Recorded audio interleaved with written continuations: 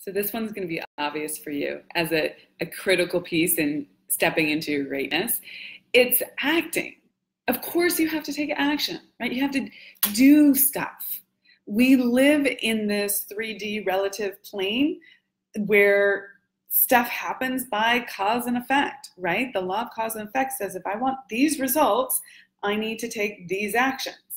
There's an equal and opposite reaction, right? If I act like this, I will get this result, okay? So to step into your greatness, you have to take the actions that have that result. Now, the rub is that everyone wants to know all the actions before they start taking action. And that is not how it works. Just doesn't. I wish it were different. I wish I could say, here are the 50 steps to greatness that you in particular have to take. But that's not how creation works. You have to start acting on your inspiration, which is divine ideas that come to you, right? Your intuition, your past experience, it all percolates in. And you have to start acting on those things. And when you act, you get more ideas and the pathway opens. It's like driving a car at night. You have headlights that show you only so far. You're moving in that direction, you're taking action, but you can't see the whole road. You can only see that 20, 30 feet that the lights are showing you, right? That's the only part of the road, the pathway, the journey that you can see. And you have to keep taking action in order to see the next part of the journey and the next part of the journey. And yet what most people experience is that they want to avoid pain and avoid making mistakes.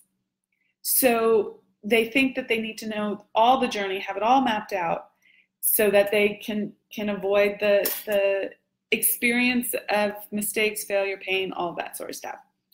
And no one likes to experience that. It feels crappy. And yet this is the journey that we are on. If we already knew how to do everything, it'd be no fun. I just heard a really great example of this. Like if you were already a great golfer and you didn't have to like you just made a hole-in-one every single time, it would be no fun. The game would be no fun. You get bored after a little time, right?